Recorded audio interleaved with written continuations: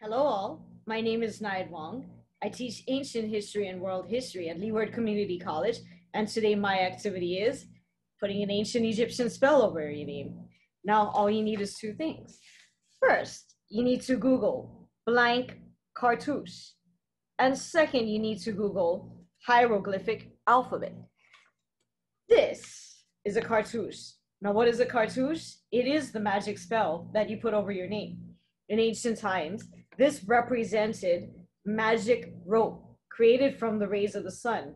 And the Egyptians believed that the sun protected everything. And so you are going to choose the type of cartouche you like. You'll see many types on the internet, and then you will print it out. And second, of course, what you need is the hieroglyphic alphabet. And you're going to print that out as well. So here we have the hieroglyphic alphabet. And these are the different animals and different types of drawings that represent your name. All you're going to do is choose the letters of your name, and you will copy the animals or the drawings and put them into your cartouche. I've done one for you right here. So this is my name, N-A-I-A-D.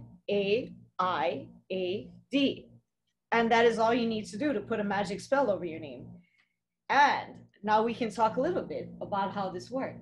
So in ancient Egypt, of course, the kings like to make themselves into mummies because they believed this would protect themselves in the afterlife. And they also put their magic cartouche names everywhere they could, inside of pyramids and over temples. And the more their names were carved, the safer they believed their soul would be in the afterlife. The sun protected all of this, and the king, and all of the gods, who also protected the body and the name. And I'm going to show you a few more things. So once a king was made into a mummy and he had his magic name put everywhere, his body also had all of its organs protected. And the organs were put in jars. These are canopic jars, and each of these protected one organ of the king.